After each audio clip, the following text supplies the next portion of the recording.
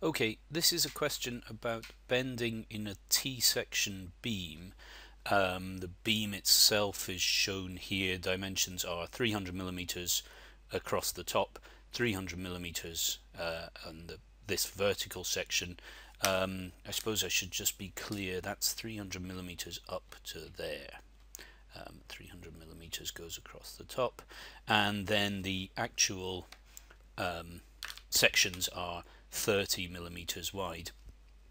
Whenever we start a question like this, one obvious thing to do is just to break the beam up into two rectangles, which I'll do now. There, rectangle 1 and rectangle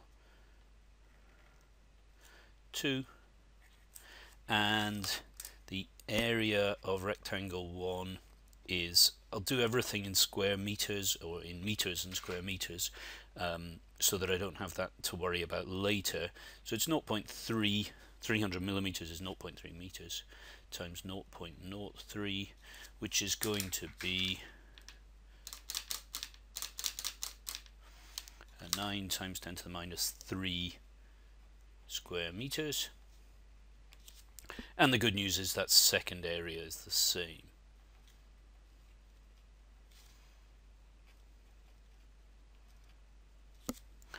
So that's nice to have. The next thing that I want to do, if I just think, the next thing I'm going to want to find is the neutral axis for this beam. So let's draw out the beam again. And this time we're just going to think about where the neutral axis might be. And I guess it is somewhere here. And then each of the two individual parts has a neutral axis. That marked on there is y1, and that marked on there is y2, and this is y bar, the height to the neutral axis, and all of that is from the bottom of the part.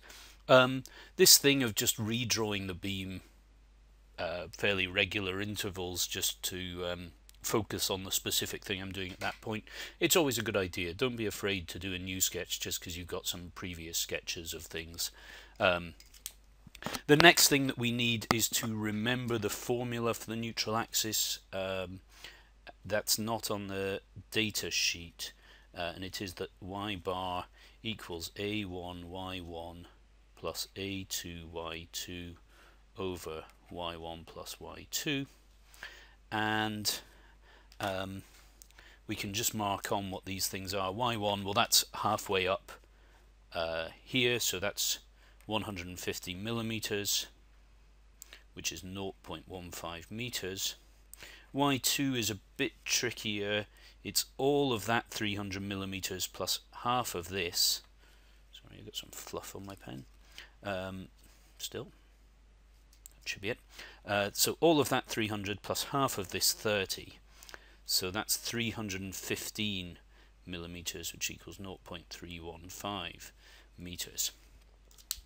So now we've got all the bits we need. The answer here is going to be A1 is 9 times 10 to the minus 3 over, oh sorry, I've just realized I've written down this formula wrongly. That should be over A1 plus A2, of course. If nothing else, it would have been dimensionally incorrect before, because the left hand side would have had units of length and the right hand side would have had units of area. So apologies for that. It's just a slip of the pen, or a slip of the brain perhaps. Anyway, A1 is 9 times 10 to the minus 3, Y1 is 0.15 plus A2 is 9 times 10 to the minus 3, Y2 is 0.315 all over A1 plus A2, which is 9 times 10 to the minus 3 plus 9 times 10 to the minus 3. And when we put all of that into a calculator, it comes out as 0.2325 meters. So that's the first result that we needed. That's the position of the neutral axis in the part, in the T-beam. Next thing we need is the parallel axis theorem. I'm going to just switch to a black pen, so I'm starting a new section. I'll change the ink color. So what we need for the parallel axis theorem, again, this isn't in your data sheet, so please remember it, and it says that I about the neutral axis for the whole T-beam is I for that individual bit. So for example, the second moment of area of rectangle 1 about the neutral axis of the whole T-beam is the second moment of area of this rectangle about its own neutral axis plus AD squared, where D is the distance from its own neutral axis to the neutral axis of the T-beam. So we can calculate D. D1 is going to be y bar minus y1, which equals 0.2325 minus 0.15, which equals, just get my calculator back,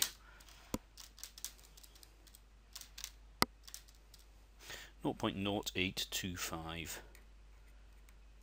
meters, and D2, sorry about this blue mark that I've accidentally left on my paper there, but D2 is going to be, I'm going to write this the other way around just so I get a positive number.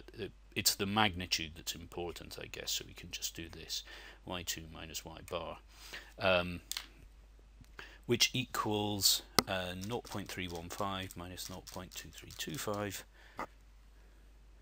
which also equals 0.0825 meters. Okay, so I1 equals B1 H1 cubed divided by 12. That's from the data sheet. I for a rectangle equals BH cubed divided by 12, and it's on your data sheet, plus A1 D1 squared. The breadth of rectangle 1 is 0.3, the height is 0.03 divided by 12. A1 is 9 times 10 to the minus 3, and D1 we know is 0.0825.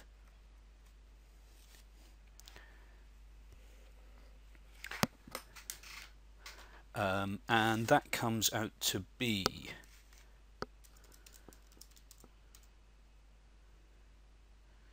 sorry, this takes a bit of time on the calculator.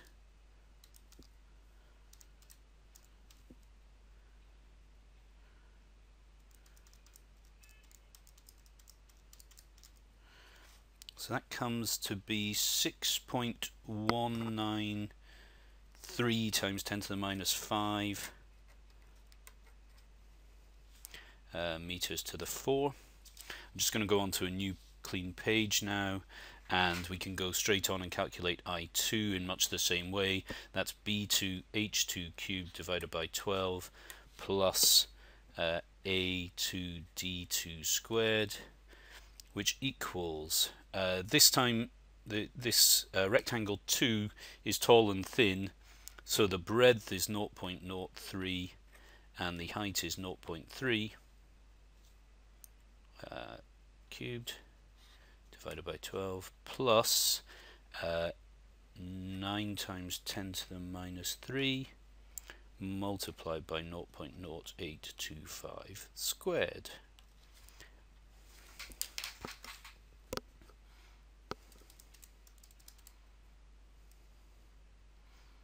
So I'm just putting this into a calculator.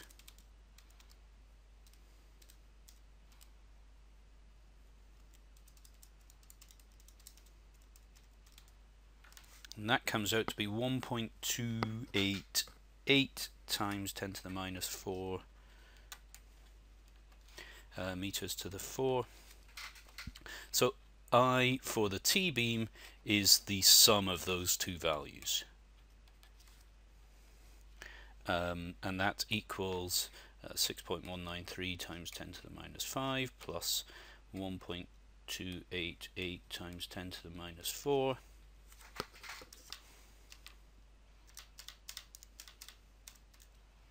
which comes out to be 1.907 times 10 to the minus 4 meters to the power of 4.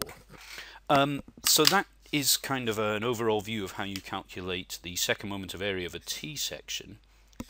That's not our final answer to the question, by the way, but it is at least the majority of the work done now that we've got that second moment of area. One thing to notice, there's quite a sort of strict process of how we end up doing that, and so first of all you always find the neutral axis, and sometimes you can take advantage of symmetry to spot the neutral axis very quickly, but in something like a T-section you can't do that, and so you just have to calculate it. It was worth calculating all of these areas and things at the start, and then again for T-sections we're going to have to use the parallel axis theorem because we don't have symmetry to rely on, and so we can calculate for each of the rectangles that we divided everything up into their second moment of area about the new neutral axis, and that uses this form here, and then we add up the effects of all those rectangles and we get to an overall second moment of area for the T-section. So the question itself, now that we've calculated that second moment of area, we're looking at this bending question, and we're told there's a moment of 100 kilonewton meters, and we want to find the bending stresses at these 3 points A, B and C. So let's just make a note of that. I'll change pen again. So we know moment equals 100,000 Newton meters. That's in the question. And then there are these 3 points A, B and C. What we're going to use in general here is the bending formula, which says m over I equals sigma over y. We want to know stresses, so we'll be writing sigma equals m y over I. M, the moment, is fixed. I, the second moment of area of the T-beam, is fixed, and the only thing that's changing is where we are relative to the neutral axis of the T-beam. So we just need to calculate those things. YA, I'm just going to draw the beam out one more time, I think, just to really clarify things, because then I can mark on where A, B and C are. We know that the neutral axis is 0.2325, and in the question A is here, B is here, and C is sort of in the armpit of the T-beam there. So YA, the vertical distance to the point A, is 0.2325.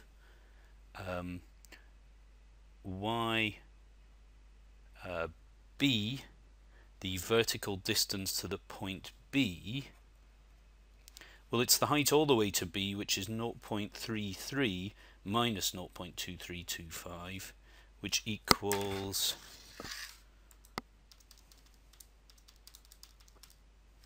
0.0975, and then YC is this height here minus 0.2325, which is 0.3 minus 0.2325, which equals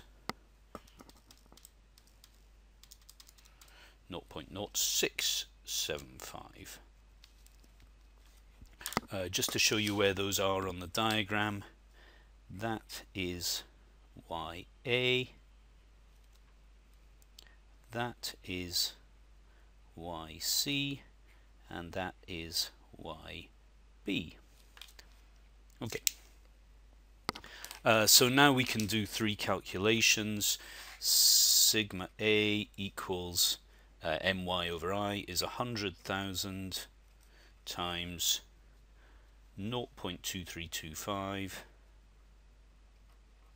divided by 1.907 times 10 to the minus 4, and that comes out to be 122 megapascals when you calculate it. Sigma B equals 100,000 times 0.0975 over 1.907 times 10 to the minus 4, and that equals 51.5 megapascals. And then let's do capitals throughout. Sigma C equals 100,000 times 0.0675 over 1.907 times 10 to the minus 4, and that equals 35.4 megapascals. The last thing we need to think about on that part of the question is whether it's tension or compression, and we're told that the top of the beam is in tension, so this B and C are both going to be in tension. Everything above the neutral axis is then in tension, everything below it is in compression. So this is compression, tension, and tension.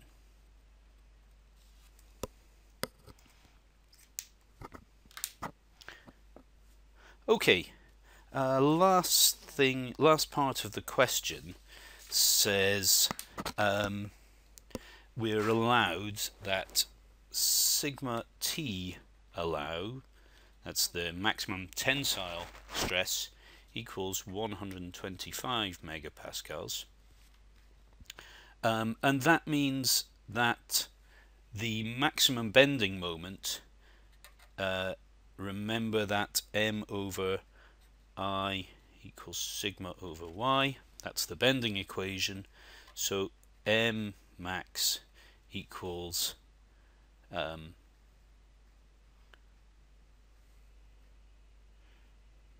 sigma max I over y, max I guess.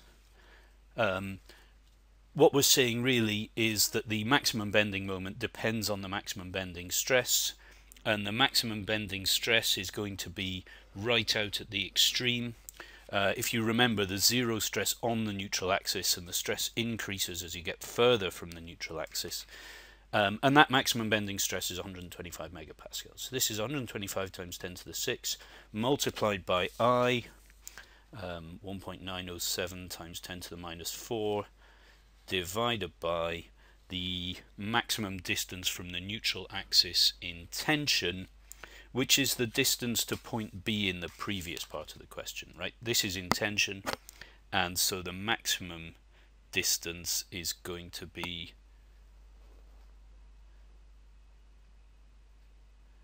hang on a minute, just trying to see what I'm thinking here. Oh yeah, that's fine.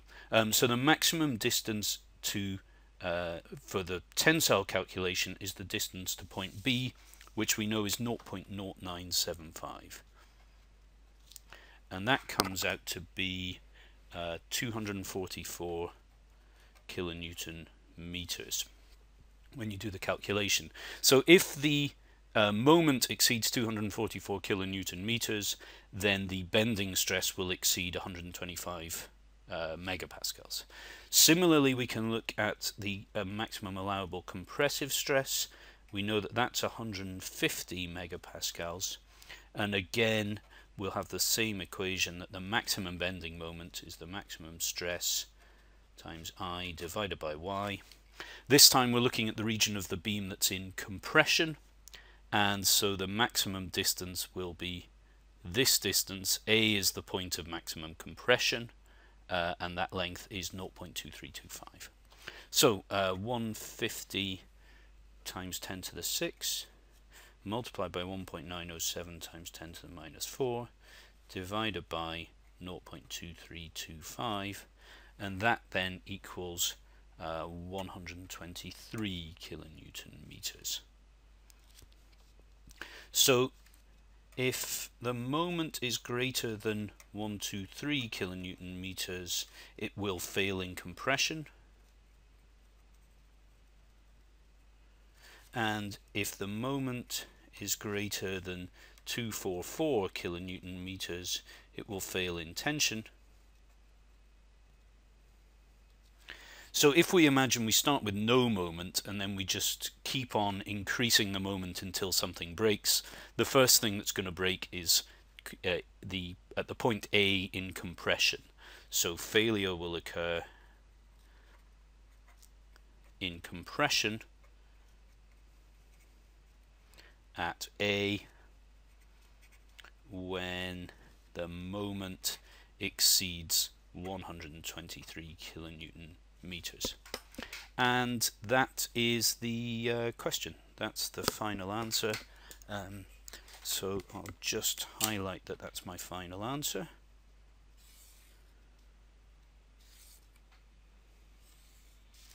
And that's how you evaluate bending in girders with T sections. If you're doing something with an I section, that is slightly easier because you can take some advantage of symmetry, and those are the standard sections. I suppose you could also have box sections that you had to evaluate, so you could think about how to do those as well. But these are the principles of finding the second moment of area and then using that to perform bending moment calculations.